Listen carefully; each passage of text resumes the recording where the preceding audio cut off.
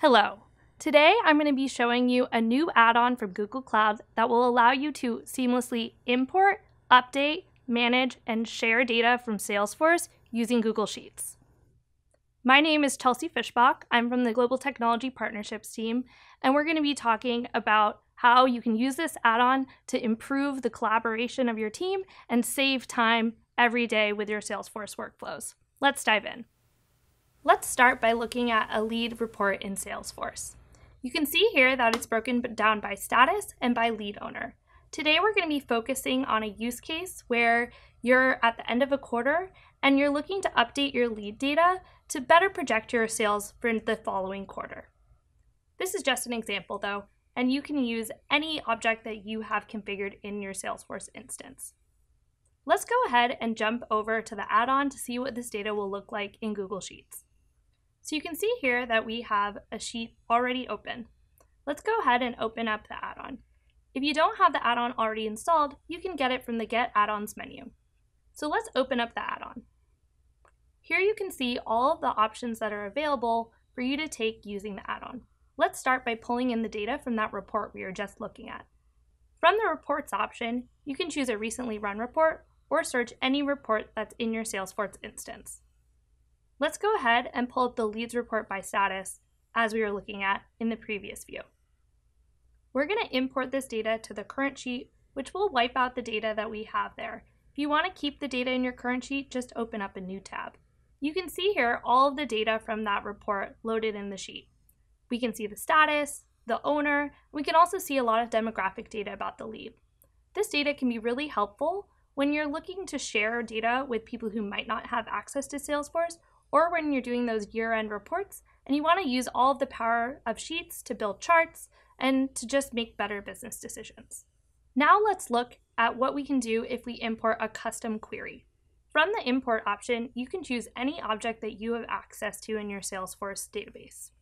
Let's go ahead and pull up the lead object that we were looking at previously. You can also at this point load the last data import settings to quick start the process if you previously were running imports using the add-on. With the lead object selected, let's go ahead and look at the fields that we can import from the next step. Here you can choose from the fields that are available for this object. Today we're going to be importing the state as well as the status. And this allows us to focus on the data set that we're most interested in changing. Let's also import the company name and the lead ID. The lead ID is very important because it allows us to know what object we want to update. Finally, let's filter the data that we're going to be updating. First, we're going to choose the state, and we're going to filter on California because that's the territory that we want to make changes to today. We're also going to choose the status. And you can see here that we load in the pick list from Salesforce, so we follow all of the data formatting requirements that you already have configured in Salesforce. Let's select Contacted to focus on leads that we've reached out to but haven't gotten back to us. One thing I do want to point out is that we do have a SQL editor available. This will allow you to customize the query further than is available in our graphic interface. Now that we've chosen the data that we want to import, let's go ahead and get the data.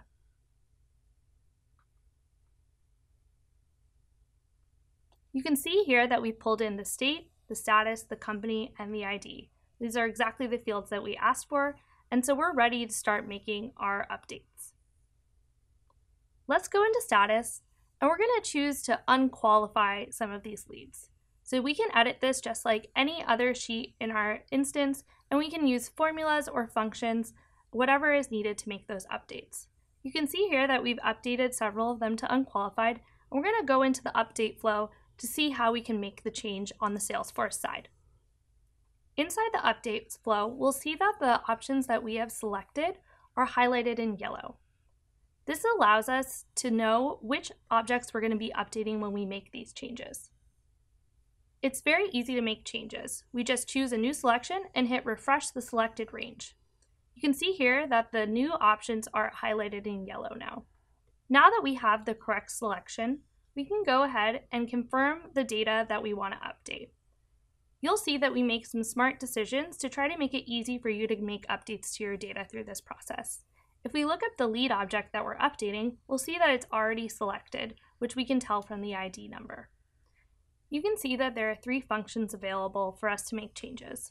The first is insert, which allows you to insert a new record. The second is update, which allows you to update existing records. And the third is insert or update, which will update a data point if it already exists, or insert a new one. Let's go ahead and choose update because that's what we want to be doing today. You can see here that we've already identified the ID in column D, and that the results of our update will spit out in column E. And this is just the first column with no data in it. So if you want to change it, you can do that. Just make sure that there's no data going to be overwritten when you make that change.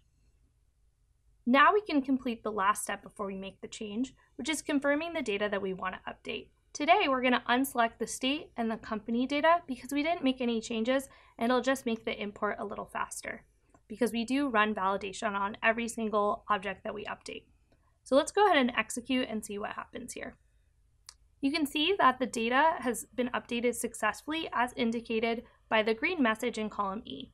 If there is an error, it will be marked in red, and we'll show you the error message that we get back from Salesforce, which makes it very easy for you to be able to troubleshoot the data as you're making changes.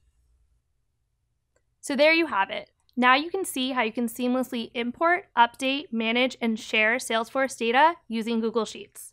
If you want to check out this add-on for your organization, check out the link below to install it from the G Suite Marketplace. If you like this video, please like and subscribe to see more content like this.